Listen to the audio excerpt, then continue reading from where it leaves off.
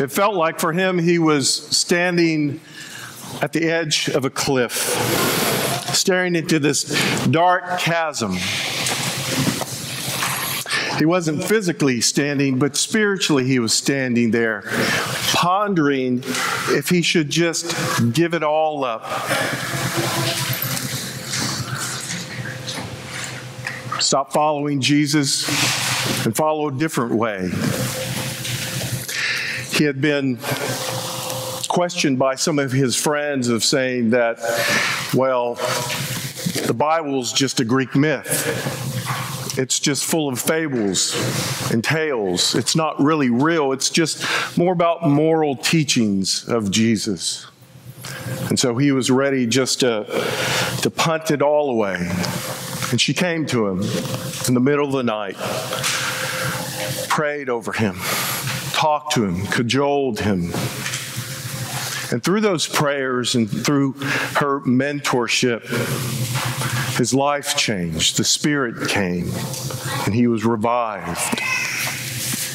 There was another young man who had read some of her literature that she had published, talked to her, and through the years as it came, helped him as he was disillusioned with the church and with the elders who were berating him about his call and about where he was ministering to. And then there was another young man who decided to come to this big church because it was full of great contacts for his business. He could rub elbows with them and maybe make a few sales and get involved that way. She took him by the hand and led him eventually to the Lord Jesus Christ, where he submitted his life to Jesus.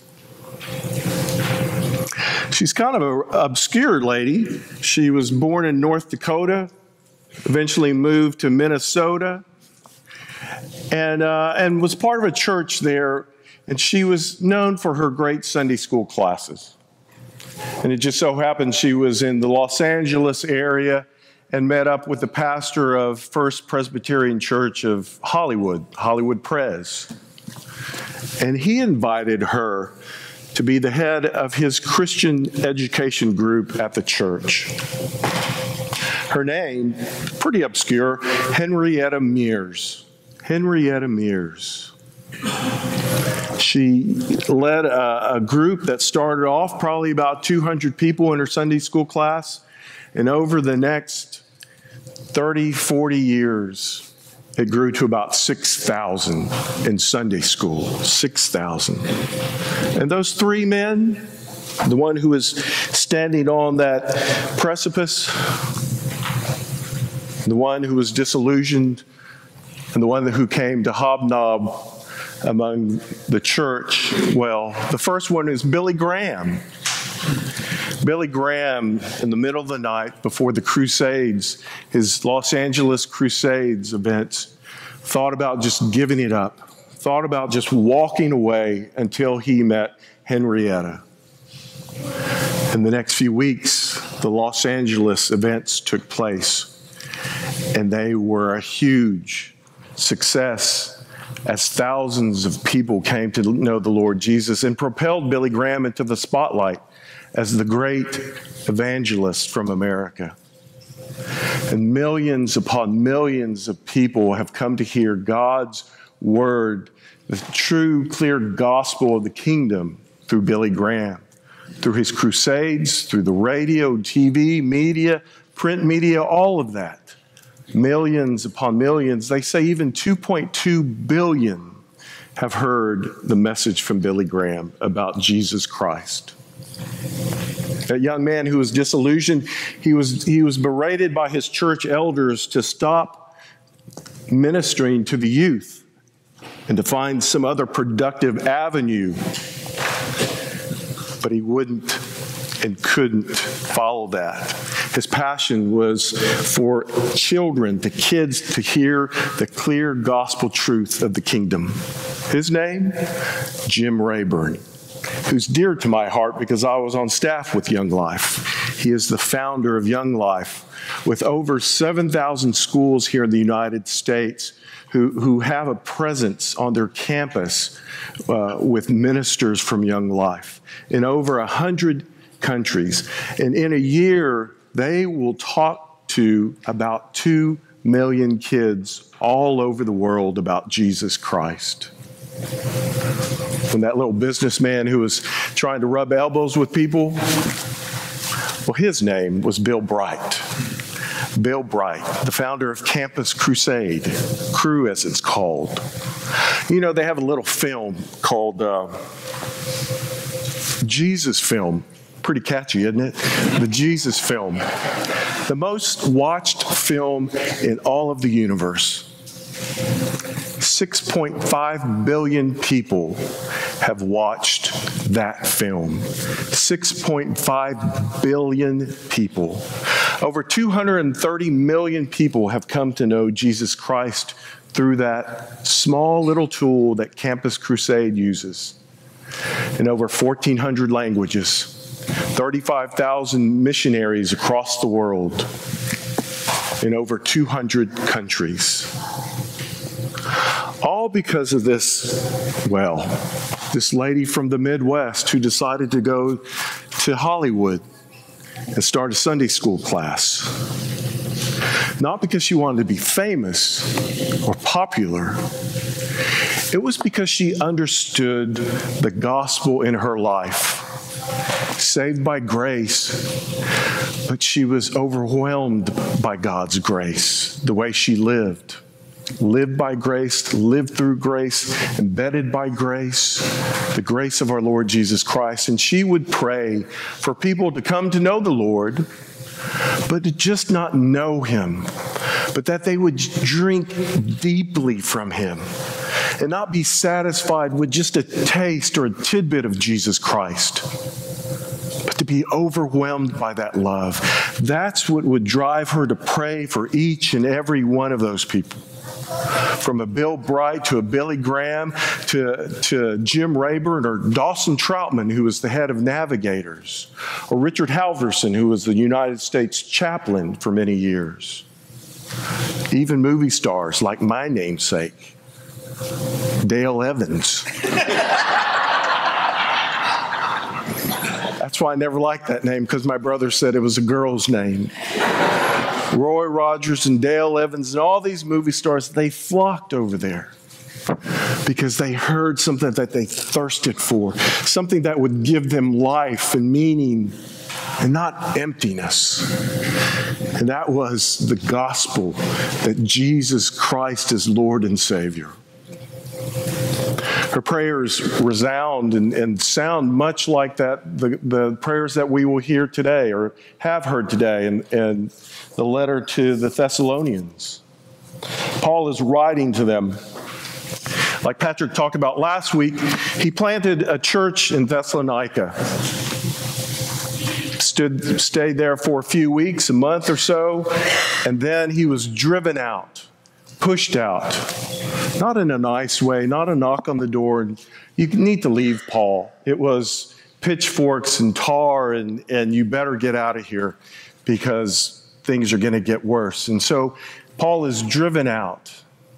But he hasn't forgotten the people that belong in Thessalonica to Jesus Christ. He yearns to know about them. He is anxious to know if in their new faith and in the persecution that they're facing, will they survive? Will they be that seed that is planted in good ground that will rise up and produce fruit? And so he sends Timothy, and Timothy reports back that indeed they have stayed faithful in the midst of persecution. You know, we're not quite sure what the persecution looks like. We know it's dark. We know it's mean and wicked and evil. It may come from the Roman Empire. It may come from their fellow Gentiles. It may even come from the Jews in that area. We're not sure what it looks like, but we do know that there's darkness and wickedness that is going on. We do know the status quo has been changed. Wherever Paul goes, it seems like he gets thrown out of the place where he's at. Wherever he plants a church or wherever he ministers to a group that is following Jesus Christ, he usually gets either thrown out or put in prison. Nice resume there, right? And it's the upsetting of the status quo, I believe, that makes him a marked man. The culture of the day is dog eat dog kind of world, survival of the fittest. You want to talk about the real one percenters? Well, you're looking at the Roman Empire. You're either elite or you're not elite. Just like many of the third world countries here, you either have it or you don't have it. And if you don't have it, too bad. But if you can find a benefactor who can help you make a step, push you along the way, give you a little step up, and if you can kind of, maybe kick somebody off to the side or stab somebody in the back to get that benefactor, well, so be it. That's the lifestyle. That's the culture. But when the gospel comes, it changes people. It changes people. Instead of stabbing somebody in the back or pushing somebody aside or me first. It's a God change, a grace that overflows into your life where you talk about loving your enemy and loving your brother and sister in a way that puts them up first instead of yourself. Instead of stabbing in the back, there's a wholeness that the gospel brings. There's nothing like changing the status quo to get people up in arms. You take a little bit from his pocket, that's okay. But when you take from my pocket, you better watch out. Paul faces that everywhere he goes.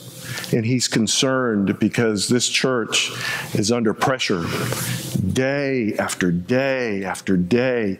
The darkness and the wickedness desire to put that fire and that light out. Listen to Paul's prayer at the end of this verse in chapter 12 or verse 11. Now may our God and Father himself and our Lord Jesus Christ direct our way to you. May we come to you. We're hoping to. May the Lord make you increase, abound in love for one another and for all, as we do for you. That's his prayer. That's his prayer throughout this letter, that they would have hope, steadfast hope, but that their love would increase, not just for themselves, but for their brothers and sisters and for the church. What a difference between I'm going to step on you and get my way to I will build you up in Jesus Christ and see what value you have in God's eyes. See how much you're worth in God's kingdom. Death instead of life is what Paul is calling. He's calling for life instead of death. Hope instead of demise and disappointment. Much like Henrietta Mears, her desire was not to be this famous Sunday school teacher from Hollywood Pres who never actually preached from the pulpit, but called leaders to come and help teach people, to grow them up and mature them in the love of the Lord Jesus Christ. That was her calling because she was so embedded in the gospel, so dependent upon Jesus Christ. I wonder what it would look in this time of great darkness, not just in our country, but in the world, if we would come together as the body of Christ, not just Christ Episcopal Church, but churches all around, that we would pray that the body of Christ's love would increase and grow, that they would know Jesus Christ more and more deeply, richly. And not only that, I wonder what it would look like if we made space for Jesus. If we would really study his word deeply, pray through his scriptures deeply. You know, Gavin talked at the 9 o'clock about his mission trip to Guatemala, where every day, 6 o'clock in the morning, these young people from high school to college, Jane Beck is one of them, who woke up at 6 a.m. during the summer in a foreign country to read scripture and to pray 2 hours a day. And how, I wonder how those prayers and how the study of God's word in the body of Christ would impact us, would impact our culture, would impact the darkness of this world and of this country, that the light of the gospel would come like it came through this Midwestern little old lady from Minnesota to Hollywood, California. And you may not be a Bill Bright or Jim Rayburn or Billy Graham. But God, trust me, God in his adequacy can supply our inadequacy. So we take the challenge. Amen.